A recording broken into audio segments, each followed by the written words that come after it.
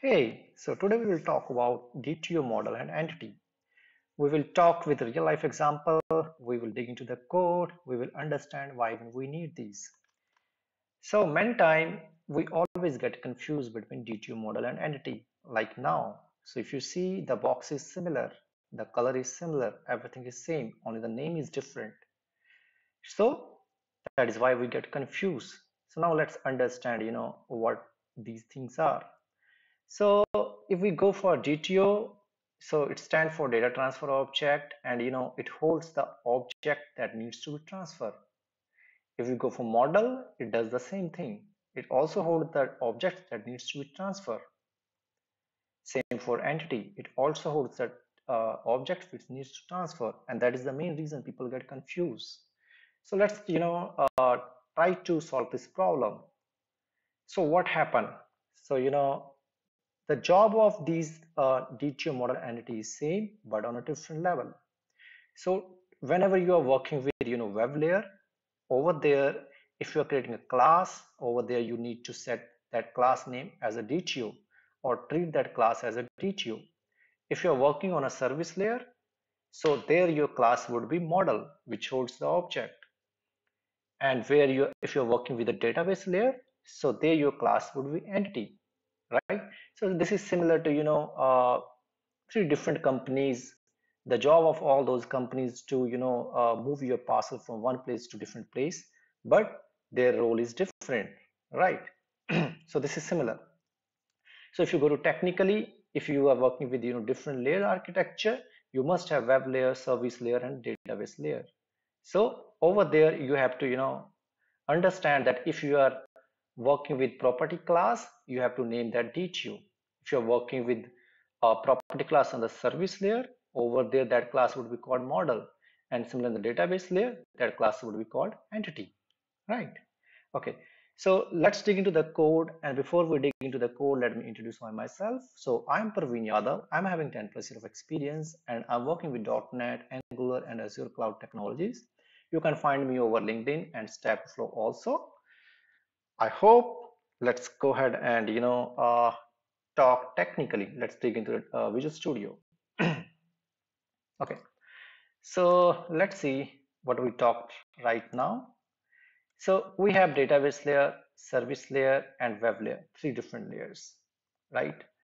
So on the web layer, we have that called DTO, person DTO. On the service layer, we have called model, and on the database layer, we have that repository. Under there, we have entities, right? So let's talk little about these layer also. So the job of the web layer is to communicate with service layer and pass the final data to the end users, to the response, API response, that is web layer. The job of the service layer is to deal with your business logic, your application business logic, and service layer fetch the data from, communicate with database layer and your web layer, right? The job of database layer deals with your database, as name says, right? And sometimes we call it repository as well. And there, it fetch the data and pass on to different layers.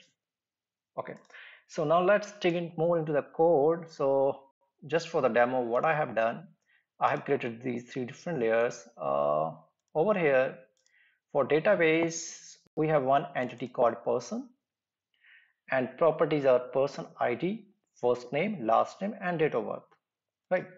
So this is the raw data which my database store, and these same fields would be into your database tables, right? So always remember, entity, your entity class, and your database table needs to be in sync. So if there is a table in your database called person, so they needs to be in sync. Okay, so now this is entity class, and let's go to my service layer. Okay, over here. So for here, I have again, person model. And if you look at the difference between person and this person and this person, between entity and model person. So let's open both the files, together. Okay, here you go. So this is your uh, entity and this is your model. Okay, so let's look at the entity. We have 4 fields. On the business logic side, we have service layer side, we have 5 fields. So there is a 1 field difference, right? Now, so what happened here? In the database, you had person ID, their first name, last name, and date of birth stored. But when it comes to business logic, I wanted to, do some business logic over there, and I'm still fetching all those details which I need, like person ID, first name, and last name. Along with that, I also need a full name. And to get the full name, for sure, I need to perform some business logic that I will show you. And then instead of date of birth, because date of birth something is related to our database, but for my business, I don't care about date. I only need to find out the age of that person, right? So see, that is the difference. Now, if you go to my web layer, which is DTO, data transfer object. So let's open third file. Okay. So in the response, I don't need whole information which service layer is sending to me. I just need person ID, full name, and age. I don't care about first name and last name because I do not want to pass that back to a client, right? Because I do not want to expose all of my information from what is coming from service layer to my client apps, right? So this is how it works, and that is the main difference. So let me show you the logic what I have done. First, let's jump to my database call. So here, if you see, I have created one repository, and here I'm mocking the data. I'm not going to, make original call to database because this is just demo application. So just imagine this is a database call, and I'm returning these information. I'm returning, person data, ID is 1, first name, last name, and then date of birth, right? Now, if I go to my and see, this is returning your entity model response. Now, if I go to my business logic, which is service layer, you will see there is some business logic performed on the data that is coming in entity object, right? So you see here, I fetched that data from that repository, and here I am manipulating that data. So for sure, I have person ID, first name, and this should be last name, right? First name, last name, and full name. I am concatenating the data. That is business logic I'm performing. Now, for age, I have some logic that I'm calculating, and instead of returning date of birth back to web layer, which is DTO, I'm just performing some logic and sending back age, right? And now that you already know, this web layer is only need person ID, full name, and age.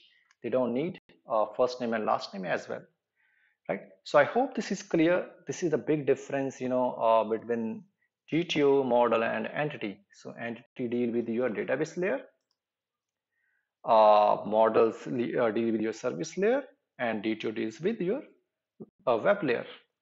I hope it is clear and you had a good learning time. If there is any doubt and clarification needed, please share your feedback on the chat box. I will try to cover in the next video.